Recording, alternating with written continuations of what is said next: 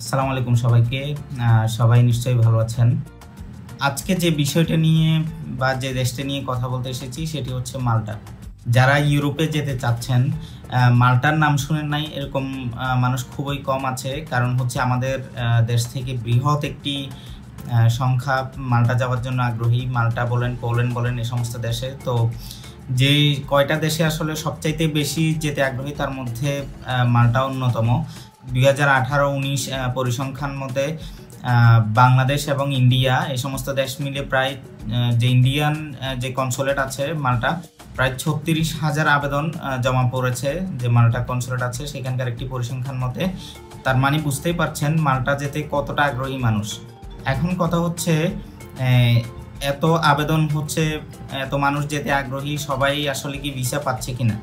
না, সবাই আসলে ভিসা পাচ্ছে না। এর মধ্যে হয়তোবা যারা প্রপারলি ডকুমেন্ট রেডি করতে পেরেছে, প্রপারলি সাবমিট করতে পেরেছে, ওরাই আসলে ভিসা পেয়েছে। সো আজকের এই ভিডিওতে আমি আসলে এই মাল্টা ওয়ার্ক পারমিট নিয়ে কথা বলবো। এখানে আমি ধরেন মাল্টার ওয়ার্ক পারমিট, কাজ, সুযোগ সুবিধা, ইনকাম, এরপর ডকুমেন্ট, এই সমস্ত বিষয় নিয়ে আজকে আমি আলোচনা করব। সো আশা করি সবাই শেষ পর্যন্ত সাথে থাকবেন।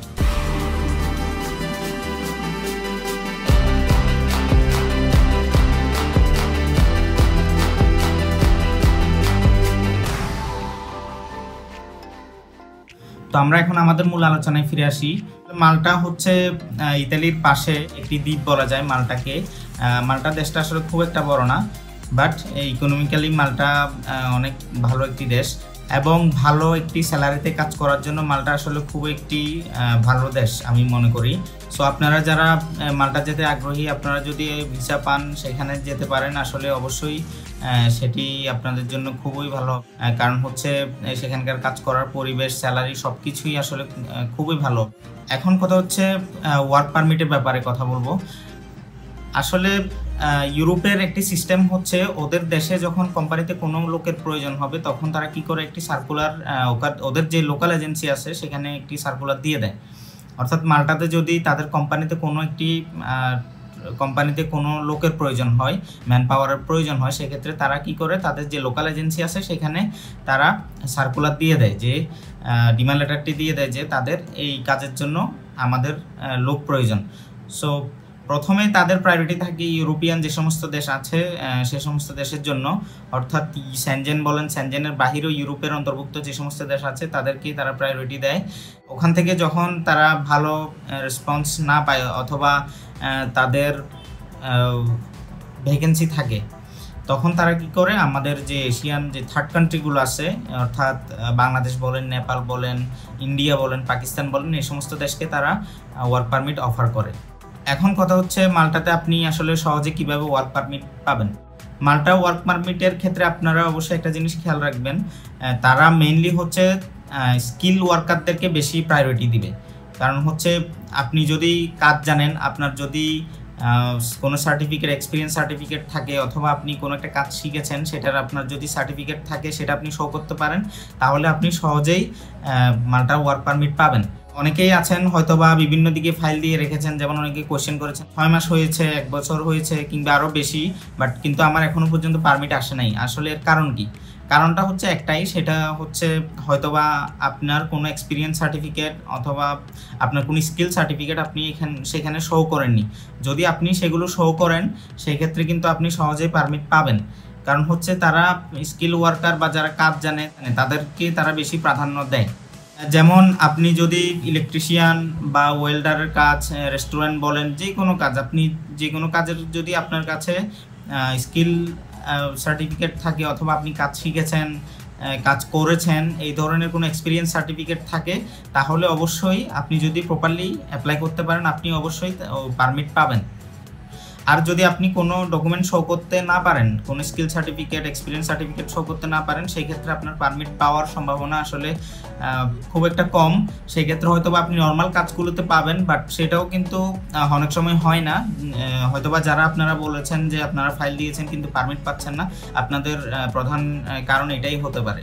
তো সেক্ষেত্রে আপনারা আপনাদের এজেন্সির যে সমস্ত এজেন্সি আছে তাদের সাথে আপনারা কন্ট্যাক্ট করতে পারেন যে তারা আসলে আপনার জন্য কোনো প্রকার স্কিল সার্টিফিকেট বা এক্সপিরিয়েন্স সার্টিফিকেট এগুলো শো করেছে কিনা।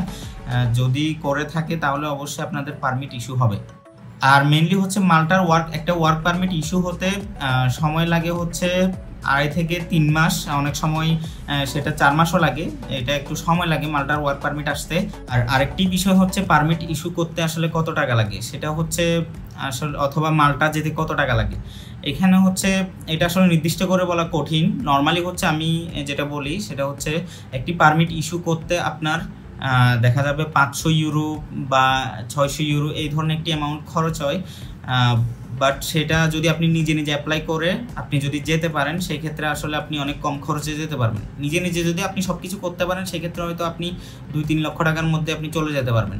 বাট এটা আসলে খুবই রেয়ার, এটা সম্ভব হয় না। সেক্ষেত্রে আমাদেরকে এজেন্সির উপরে ডিপেন্ড করতে হয়। তো আমি বিভিন্ন এজেন্সির যে সমস্ত রিপোর্ট দেখলাম বা অফার দেখলাম সেখানে আমি 10 লক্ষ টাকা 12 লক্ষ টাকা এই ধরনের রেটেও আমি দেখেছি। সর্বনিম্ন হয়তো বা আমি 8 লক্ষ থেকে শুরু করে আপনার সেটা 10 লক্ষ 11 লক্ষ এই ধরনের অ্যামাউন্ট দেখেছি।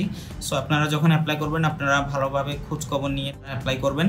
আর আপনি মাল্টার ওয়ার্ক পারমিট ইস্যু করতে আপনি নিজে চাইলেও আসলে অনলাইনে সার্চ করে বিভিন্ন কোম্পানির সাথে যদি আপনি কন্ট্যাক্ট করতে পারেন সেক্ষেত্রে আপনি নিজে নিজেও সেটা ইস্যু করতে পারেন। তবে আসলে সেটা অনেক সময় সম্ভব হয় না, সেক্ষেত্রে আমাদেরকে বিভিন্ন এজেন্সির উপরে নির্ভর করতে হয়। তবে আপনারা যখনই অ্যাপ্লাই করবেন আপনারা আপনি যেই কাজ জানেন সেই কাজের উপর অ্যাপ্লাই করার চেষ্টা করবেন এবং আপনার কোম্পানিটা যাতে একটু ভালো কোম্পানি হয় সেটা একটু চেষ্টা করবেন। ভালো কোম্পানি থেকে যদি আপনি ওয়ার্ক পারমিট ইস্যু করে নিয়ে আসতে পারেন সেই ক্ষেত্রে আসলে আপনার ভিসা পাওয়ার সম্ভাবনা সবচাইতে বেশি। এরপর হচ্ছে আপনার মাল্টাতে ভিসা হয় কিনা। হ্যাঁ, মাল্টাতে আসলে ভিসা হয়। মাল্টাতে 2018-19 এই সমস্ত বছরগুলোতে হিউজ পরিমাণ ভিসা দিয়েছে, যেহেতু অনেক আবেদন হয়েছে, অনেক ভিসাও হয়েছে। যারা আসলে প্রপারলি ডকুমেন্ট সাবমিট করতে পেরেছে, ভালো একটা কোম্পানি থেকে পারমিট আনতে পেরেছে, এরপর তার যে সমস্ত এক্সপিরিয়েন্স সার্টিফিকেট, স্কিল সার্টিফিকেট এই সমস্ত ডকুমেন্টগুলো যদি তারা ভালোভাবে এম্বাসিতে সাবমিট করতে পেরেছে সেক্ষেত্রে কিন্তু ভিসা হয়েছে। গত 18-19 থেকে এইভাবে হয়ে আসছে। সো 2020-এ অলরেডি আমাদের করোনা সিচুয়েশন চলছে এবং করোনা সিচুয়েশনের পরে আমরা যেটা শুনছি যে আসলে তাদেরও ওয়ার্কার প্রয়োজন। এবং আমার মনে হয় আপনারা যদি এখন থেকে একটু চেষ্টা করেন, এখন থেকে যদি আপনারা ভালো একটা কোম্পানি টার্গেট করতে পারেন, ভালোভাবে পারমিট ইস্যু করে নিয়ে আসতে পারেন, তাহলে লকডাউনের পরে যদি আপনারা এম্বাসি ফেস করতে পারেন তাহলে অবশ্যই আপনারা ভিসা পাবেন। এরপর হচ্ছে মাল্টার আসলে সুযোগ সুবিধা বলতে মাল্টার প্রধান সুযোগ সুবিধা হচ্ছে মাল্টা হচ্ছে একটি ইংলিশ বেসিস কান্ট্রি। ওখানে আসলে ইংলিশটা চলে। নর্মালি হচ্ছে ইউরোপের অন্যান্য যে সমস্ত কান্ট্রি আছে, যেমন আপনি ফ্রান্স বলেন, সেখানে ফ্রান্সের যে ওদের লোকাল ভাষা আছে সেটা অবশ্যই আপনাকে শিখতে হবে যদি আপনি ভালোভাবে সেখানে স্টাবলিশ হতে চান। সেম পর্তুগাল বলেন, পোল্যান্ড বলেন, হাঙ্গেরি বলেন, যে সমস্ত দেশে আসলে নর্মালি গিয়ে কাজ করা যায় বা বাঙালিরা সবচাইতে বেশি সেটেল হয়, এই সমস্ত দেশে গেলে আপনাকে সেই দেশের ভাষাটা আপনাকে আয়ত্ত করতে হয়, তাহলে আপনি আসলে ভালোভাবে সেখানে ভালো জব পাবেন, ভালোভাবে স্টাবলিশ হতে পারবেন। তো মাল্টার ক্ষেত্রে একটা পজিটিভ দিক হচ্ছে মাল্টাতে আপনার ইংলিশটা, ওদের ল্যাঙ্গুয়েজ হচ্ছে ইংলিশ। সো সেই ক্ষেত্রে আপনার ইংলিশটা অনেক সময় ইজি হয় আমাদের জন্য। যেমন আমি ফ্রেঞ্চ যতটা কঠিন অথবা পর্তুগিজ ল্যাঙ্গুয়েজ বলেন এগুলো শেখাটা যতটা কঠিন, আমরা ইংরেজি তত সহজে আসলে শিখতে পারি। সো যদি আপনি একটা ইংলিশ বেসিস কান্ট্রিতে থাকতে পারেন তাহলে অবশ্যই আপনার জন্য সেটা ইজি হয়। সো মাল্টার এটাই হচ্ছে প্রধান সুবিধা যে মাল্টাতে আপনি ইংলিশটা ইউজ করতে পারবেন। এরপর হচ্ছে মাল্টার কোম্পানিগুলো আপনাকে অবশ্যই ভালো সুযোগ সুবিধা দেয়, যেমন আপনার থাকা খাওয়ার সুবিধা দেয়। এরপর হচ্ছে জীবনযাত্রা বলেন, সব কিছু সেফটি বলেন, সেখানে আসলে খুবই ভালো সুবিধা আছে। মাল্টা অবশ্যই আসলে খুবই একটি সুন্দর একটি দেশ এবং আপনার ওখানে হচ্ছে নর্মালি হচ্ছে ওখানকার যে সমস্ত কোম্পানি আছে আপনাকে থাকা খাওয়ার সুবিধা সবগুলোই দেয়, আবার অনেকগুলো কোম্পানি আছে আপনাকে থাকার সুবিধাটা দিবে এবং খাবারের ক্ষেত্রে তারা হয়তো পেমেন্টটা করে দেয়, আবার অনেক সময় অনেকগুলো কোম্পানি আছে যারা পেমেন্ট করে না। এটা আসলে কোম্পানি ভেদে ভ্যারি করে, বাট অনেক ম্যাক্সিমাম কোম্পানি থাকা খাওয়ার সুবিধাটা দেয়। খাবারের সুবিধাটা না দিলেও থাকার সুবিধাটা আপনি অবশ্যই পাবেন। এরপর হচ্ছে মাল্টাতে কত টাকা ইনকাম করা যায়। মাল্টার ইকোনমি খুবই ভালো এবং মাল্টাতে আপনি খুবই ভালো একটি ইনকাম করতে পারবেন। মাল্টার মিনিমাম ইনকাম হচ্ছে $760 এবং $760 অর্থাৎ $760 থেকে তাদের ইনকাম শুরু, এবং তাদের দেশের যে সমস্ত নর্মাল কাজ আছে সেটা তো মিনিমাম স্যালারি হচ্ছে $760। সো আপনি যদি ভালো একটি কোম্পানি সিলেকশন করতে পারেন সেক্ষেত্রে 1000 থেকে 1500 ইউরো পর্যন্ত সেখানে ইনকাম করে, অর্থাৎ বাংলায় 1.5 থেকে 1.5 লক্ষ টাকা, 1 থেকে 1.5 লক্ষ টাকা আসলে সেখানে ইনকাম করা পসিবল। সেটা হচ্ছে আপনার কাজ, আপনার কোম্পানি, এই সমস্ত কিছুর উপর ভ্যারি করে। আপনার কোম্পানি যদি ভালো হয়, আপনি যদি ভালো কাজ জানেন, অবশ্যই আপনি সেখানে ভালো একটি ইনকাম করতে পারবেন। আর যদি আপনি নর্মাল কোনো কাজে জয়েন করেন সেক্ষেত্রেও আপনি কিন্তু মিনিমাম যে স্যালারিটা পাবেন সেটা হচ্ছে €760। এরপর আরেকটা ইম্পর্টেন্ট বিষয় হচ্ছে, সেটা হচ্ছে আপনার যারা মাল্টাতে যান, আপনারা যদি সেখানে আসলে থাকেন, অবশ্যই আপনারা চেষ্টা করবেন সেই দেশে থাকার জন্য। কারণ হচ্ছে আমাদের এখান থেকে আসলে যারাই যায়, স্টুডেন্ট ভিসা বলেন, ওয়ার্ক পারমিট ভিসা বলেন, তারা কি করে সেখান থেকে অন্য দেশে চলে যায়। সো অন্য দেশে গেলে আসলে ইলিগাল হয়ে যায়, এবং সেক্ষেত্রে আমাদের দেশেরও একটি রেপুটেশন প্রবলেম হয়। এবং সবচাইতে বড় কথা আসলে অন্যান্য যে সমস্ত দেশ আছে, আপনি পর্তুগালে গেলে হয়তো সহজে কাগজ করতে পারেন, পোল্যান্ডে, পর্তুগালে বা ফ্রান্সে গেলে আপনি ভালো ইনকাম করতে পারবেন, বাট সেখানে ফ্রান্সে আপনি সহজে কাগজ পাবেন না। পর্তুগালে, পোল্যান্ডে, এই সমস্ত দেশে আপনি সহজে কাগজ পাবেন, কিন্তু সেখানে কিন্তু আপনি বেশি ইনকাম করতে পারবেন না। বাট সেই তুলনায় আপনি যদি মাল্টাতে লিগালি থাকেন, ভালো একটা কোম্পানিতে আপনি থাকেন, জয়েন করতে পারেন, তাহলে অবশ্যই আপনি সেখানে কাগজপত্র বলেন, ইনকাম বলেন, দুটাই আপনি আসলে একসাথে আপনি স্টাবলিশ করতে পারবেন। অর্থাৎ আপনি যদি কাজ জানেন, ঠিক আছে, আপনি প্রথমে যাওয়ার পরে হয়তো বা আপনি একটা নর্মাল কাজে থাকলেন, আস্তে আস্তে দেখা যাবে আপনি একটা ভালো কোম্পানিতে ট্রাই করতে পারেন, ভালো কোম্পানিতে আপনি মুভ করতে পারবেন। বাট আপনি যদি অন্যান্য দেশে চলে যান সেই সুযোগটা থাকবে না। আর সবচেয়ে বড় কথা, আপনি এখানে লিগালি থাকছেন, এবং যে কোনো একটা দেশে লিগালি থাকা, লিগাল থেকে কাজ করা, সেটার আসলে একটা আলাদা একটা গুরুত্ব আছে ইউরোপের ক্ষেত্রে। সো আপনারা অবশ্যই ট্রাই করবেন যাতে আপনারা সেখানে গেলে আপনারা লিগালি থেকে সেখানে কাজ করার। আর অন্য যারা যে সমস্ত ভাইরা সৌদি আরব বলেন, মিডল ইস্ট থেকে যারা সৌদি আরব, মালয়েশিয়া, এরপর অন্যান্য যে সমস্ত দেশ আছে সেখান থেকে যারা অ্যাপ্লাই করবেন, আপনারা অবশ্যই পারবেন। সেক্ষেত্রে আপনারা কি করবেন, সেখানে আপনি যে দেশে আছেন সেই দেশে আসলে এম্বাসি আছে কিনা সেটা আপনি খোঁজ খবর নেবেন।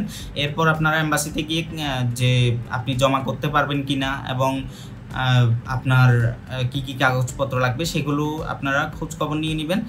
নিলে অবশ্যই আপনারা থার্ড কান্ট্রি থেকে আপনারা অ্যাপ্লাই করতে পারবেন। এখন হচ্ছে ডকুমেন্ট, কি কি ডকুমেন্ট লাগবে সেটা নিয়ে আমরা আলোচনা করব। সো প্রথমেই হচ্ছে আপনার পাসপোর্টের ভ্যালিডিটি। পাসপোর্ট তো অবশ্যই লাগবে, বিদেশে যেহেতু অ্যাপ্লাই করবেন সেক্ষেত্রে আপনার পাসপোর্টের ভ্যালিডিটি মিনিমাম 6 মাস আপনার পাসপোর্টের মেয়াদ থাকতে হবে। 6 মাসের মেয়াদ যদি আপনার কম থাকে তাহলে আপনি অ্যাপ্লাই করতে পারবেন না। এরপর হচ্ছে আপনার ছবি। ইউরোপের ক্ষেত্রে ছবির সাইজ একটাই, সেটা হচ্ছে 35x45, সেটা হয়তো আপনারা কম বেশি সবাই জানেন। সো আপনারা যখন এম্বাসিতে ফাইল সাবমিট করবেন 35x45 আপনারা ছবি এখান থেকে রেডি করে নিয়ে যাবেন। এরপর হচ্ছে আপনার ওয়ার্ক পারমিট তো অবশ্যই আপনারা প্রথমেই হচ্ছে আপনাকে ওয়ার্ক পারমিট নিয়ে আসতে হবে। আপনি ওয়ার্ক পারমিট নিয়ে আসার পরে আপনার যাবতীয় যা ডকুমেন্ট আছে সেটা আপনি রেডি করবেন। প্রথমে আপনাকে একটা কোম্পানি সিলেকশন করতে হবে, সেটা আপনি নিজে পারেন বা বিভিন্ন এজেন্সির মাধ্যমে পারেন। আপনাদের যে কোনো ট্রাস্টেবল এজেন্সির মাধ্যমে হলেও আপনারা প্রথমেই হচ্ছে আপনাদের পারমিটটা ইস্যু করে নিয়ে আসবেন, তারপর হচ্ছে আপনার বাকি ডকুমেন্টগুলো রেডি করবেন। এরপর হচ্ছে যারা থার্ড কান্ট্রি থেকে, অর্থাৎ মিডল ইস্ট, মালয়েশিয়া, সিঙ্গাপুর, এই সমস্ত দেশ থেকে অ্যাপ্লাই করবেন, আপনাদেরকে অবশ্যই একটি কোম্পানির এনওসি লাগবে। অর্থাৎ আপনি ওখানে যে লিগালি আছেন, যে কোম্পানির আন্ডারে আছেন, অথবা সেই কোম্পানি থেকে আপনাকে একটি নো অবজেকশন সার্টিফিকেট অবশ্যই সেখানে শো করতে হবে। আপনি ওখানকার যে এম্বাসি, সেখানে এম্বাসি ফেস করতে হলে আপনাকে অবশ্যই এনওসিটা আপনাকে শো করতে হবে, আদারওয়াইজ আপনি কিন্তু ভিসা পাবেন না। বাট বাংলাদেশের ক্ষেত্রে এই ধরনের কোনো ডকুমেন্ট লাগবে না। এরপর হচ্ছে ইন্স্যুরেন্সটা আসলে সব ভিসার ক্ষেত্রেই লাগে, সেটা আপনাদের অনেকগুলো ইন্স্যুরেন্স কোম্পানি আছে, সেখানে গেলে আপনারা করে নিতে পারবেন। এটা খুব একটা বেশি খরচ না, 5-6 হাজার টাকার মধ্যেই। সো আপনারা ওখান থেকে আপনারা সেটা করে নেবেন। এরপর হচ্ছে অ্যাকোমোডেশনটা খুব ইম্পর্টেন্ট। আপনাকে যদি কোম্পানি অ্যাকোমোডেশন অফার করে, অর্থাৎ আপনার থাকার যে জায়গা সেটা যদি আপনাকে কোম্পানি অফার করে, তাহলে আপনারা কোম্পানি থেকে অ্যাকোমোডেশন পেপারটা নিয়ে নেবেন, কারণ অ্যাকোমোডেশন পেপারটা এম্বাসি অবশ্যই দেখবে।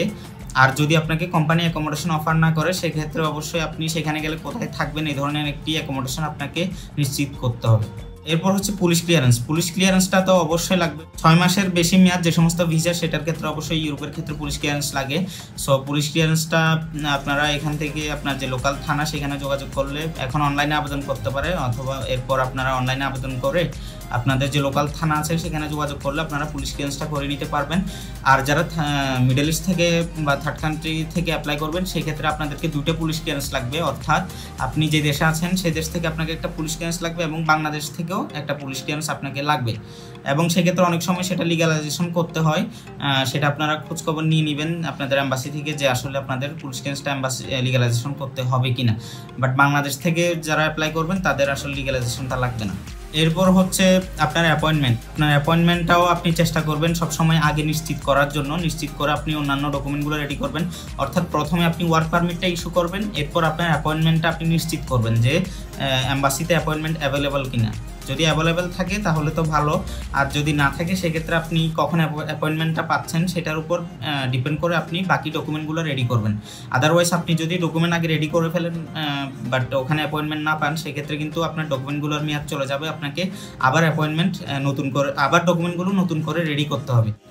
এই সব কিছু করে তারপর হচ্ছে আপনি আপনার যে মাল্টা ভিসা অ্যাপ্লিকেশন ফর্মটা আছে এম্বাসির সেটা আপনি ফিল আপ করবেন, অথবা ভিএফএসে জমা হলে সেটা আপনি ফিল আপ করবেন। ফিল আপ করে তারপর আপনারা এম্বাসিতে যে অ্যাপয়েন্টমেন্টের দিন আপনারা সেখানে চলে যাবেন। যারা ইন্ডিয়াতে এম্বাসি ফেস করবেন তারা অবশ্যই 2 দিন আগে চলে যাওয়ার চেষ্টা করবেন, এবং 2 দিন আগে গেলে যেটা হবে আপনি রিল্যাক্স মোডে যে অ্যাপয়েন্টমেন্ট যেদিন সেদিন আপনি এম্বাসিতে চলে যেতে পারবেন।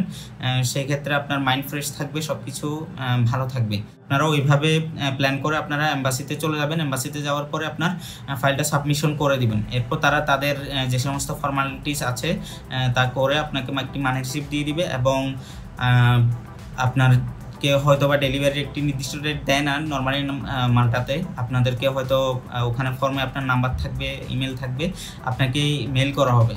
সেটা তারা একটা সময় নেয়, অনেক সময় 15-20 দিন এই ধরনের সময় নেয়, বাট অনেক সময় আরও বেশি নিতে আমরা দেখেছি। বাট নর্মালি হচ্ছে তাদের অফিসিয়াল যেটা সেটা হচ্ছে 15 ওয়ার্কিং ডে। সো আপনারা যখন ইন্ডিয়াতে যাবেন আপনারা মিনিমাম 1 মাসের প্রিপারেশন নিয়ে যাওয়ার চেষ্টা করবেন, এবং আশা করি এর মধ্যে আপনাদের কাজটা হয়ে যাবে। সো এরপর যদি আপনারা ভিসা পান তারপর আপনারা দেশে চলে আসবেন। আসার পরে আপনাদেরকে ম্যান পাওয়ার করতে হবে, অবশ্যই ম্যান পাওয়ার করতে হবে যেহেতু ওয়ার্ক ভিসা। ম্যান পাওয়ার করে এরপর আপনার যেদিন থেকে আপনার ভিসা ইস্যু ডেট এরপর থেকে আপনারা ফ্লাই করে চলে যেতে পারবেন। সেক্ষেত্রে আপনারা কোম্পানির সাথে কন্ট্যাক্ট করে আপনারা অবশ্যই ফ্লাই করে ওই কোম্পানিতে চলে যাবেন। তো এই ছিল আজকে মাল্টা ওয়ার্ক পারমিট ভিসা বিস্তারিত। আশা করি আপনারা মোটামুটি একটি বেসিক ধারণা পেয়ে গেছেন। এর বাইরেও যদি আপনাদের আর কোনো কোয়েশ্চেন থাকে অবশ্যই আমাকে কমেন্ট বক্সে জানাবেন, আর অন্যান্য দেশ সম্পর্কে যদি কিছু জানতে চান অবশ্যই আমাকে কমেন্ট বক্সে জানাবেন। আমি অবশ্যই চেষ্টা করব সবগুলো প্রশ্নের উত্তর দেওয়ার এবং আপনাদেরকে সঠিক ইনফরমেশনটি দেওয়ার। এবং ভিডিওটি ভালো লাগলে অবশ্যই লাইক করবেন, কমেন্ট করবেন, চ্যানেলটি অবশ্যই সাবস্ক্রাইব করবেন পরবর্তী ভিডিও পেয়ে যাওয়ার জন্য। সো সবাই ভালো থাকবেন, সুস্থ থাকবেন এবং সবাই সবার জন্য দোয়া করবেন। আজকের মতো এই পর্যন্তই। আল্লাহ হাফেজ।